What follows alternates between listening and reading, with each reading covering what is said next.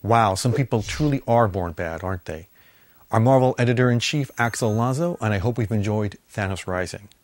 In Thanos Rising, Jason Aaron and Simone Bianchi have distilled the rich mythology of the character laid down over countless titles across several decades by the great Jim Starlin into one 5-issue limited series.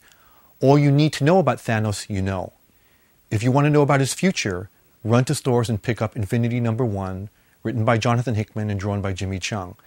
The first issue of a Marvel Universe event that will have Marvel's cosmic heroes and Earthbound heroes fighting side by side against a threat unlike anything it's ever faced before.